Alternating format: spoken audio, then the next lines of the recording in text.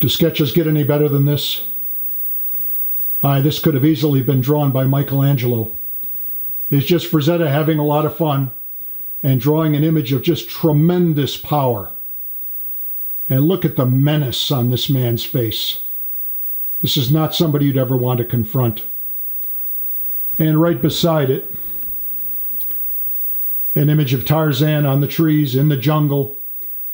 This time, everything heavily suggested. Tarzan's arm blends into the tree trunk, blends into the jungle. Tarzan is the jungle in this particular sketch. I absolutely love this sketch. I've had it for decades.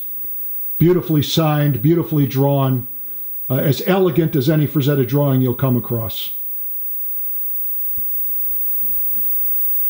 Below that came the Dawn piece. Once again, here's Frazetta showing his ribald genius, because not only is the hunter's crotch being pointed toward the female's posterior, but that's reinforced by the animal, who also kind of gives it a little extra testosterone-laced energy as he points toward the posterior as well. Here's Frank having a lot of fun drawing a panel and drawing it in his distinctive style. Again, a beautiful sketch. I'm blessed to have some of the finest sketches Frazetta has. As a matter of fact, I think I have the best collection of Frazetta sketches. And once again, here, the soft touch, the soft elegance, the beauty of the hair, the sensuality, the hidden face, dipping the toe in the pool. Hard to think that a man who drew this could also draw the savagery of Conan, but he did. And right next to it, speaking of savagery, here we have a sketchbook page from the 1954 sketchbook, which was the greatest sketchbook of them all. And Tarzan is here in the dum-dum ceremony, renewing his savage energies at night in front of the flames, surrounded by all the apes. Here's Frazetta having a little fun with the scene. You gotta love that hair. Another great watercolor study. This one was done for a painting called The Encounter. He did that for Author Services, the Scientology off group. And here you have a symbolic depiction of the meeting between science fiction and fantasy. And just for the heck of it, Frazetta, on the tail fin of that plane, that spaceship, he drew his zip code. And Frank doesn't even know his zip code, so he did that kind of unconsciously. When I pointed that out to him, he was absolutely amazed. I watched him draw this entire piece and color it. A beautiful example of a watercolor study, and in the top 3 without a doubt. Right next to it, there's the Death Dealer, the only known image of the Death Dealer without his helmet. When Frazetta was doing the new series of Death Dealer paintings, he thought eventually he's going to have to take the helmet off the Death Dealer. So he was working on an image to try to figure out what was the best way to depict him. So that's what we have here. Beautifully blended colors. There's savagery there. There's intelligence there. It's just a wonderful Frazetta study. And he signed it, and he gave it a name. The Death Dealer. Beautiful piece. 1950, Frazetta was working on another comic strip, trying to present it to the syndicate. It was going to be called Nina and Her Adventures in the Underworld. And this is the bottom tier to one of those pages. It was never published. It was never picked up. But what beautiful drawing. What lovely energy in that middle panel.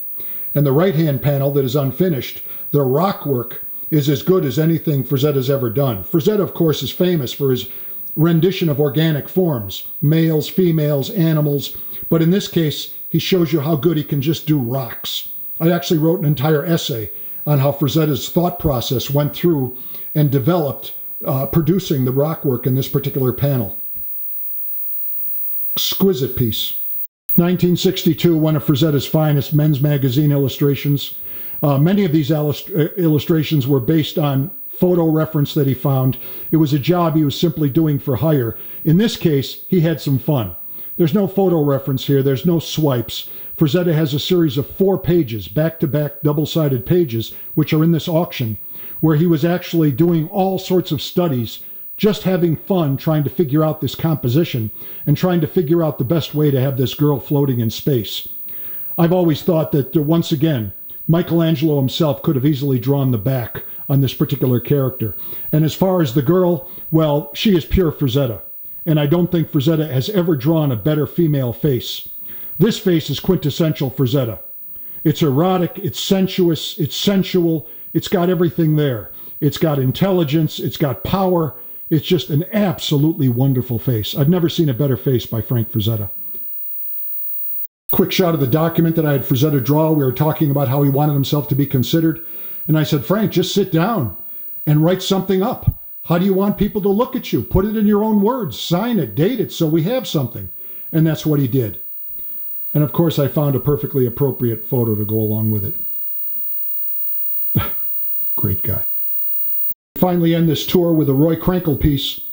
This was the study for a paperback cover called The Prince of Peril. And I think this study is far better than the finished cover. It's the finest color Krenkel piece I have ever come across. I bought it way back in the early 70s, once again from Russ Cochran. I've kept it out of the light, out of the humidity, perfectly cared for. The colors are just as bright, as vibrant on it today as they were on the day I picked it up. You will not find a better color piece by Krenkel. And of course, it's signed. Beautiful, beautiful image. And let's end up with this picture of Frank. This was the second negative that I took of this particular shot. I printed it up, brought this particular proof print to Frank, and Frank on the back of the mat says, "Love it, print it, Frank." Kind of did it cursively. And what was going to happen, we were going to print up 10 copies of this, he was going to sign it, and we were going to sell it. Well, I printed up 10 copies, he did sign it, and they got lost. Somehow in my move from Buffalo, New York to the western part of the country, I lost them. I don't know where they are. I think they're still at a relative's house somewhere. Someday I hope to come across them. But this is the proof print. And it's a great later image of Frank, capturing him just before he had his first major stroke. I couldn't help but end this with this great inscription that Al Williamson provided me on one of his secret agent Corrigans. To Dr. Dave, the great collector supreme, your friend, Al Williamson. Now that's what I call an inscription. Who wouldn't want an inscription like that? Had a lot of fun with Al. Once again, just part of a very nice Corrigan daily. Thanks, Al.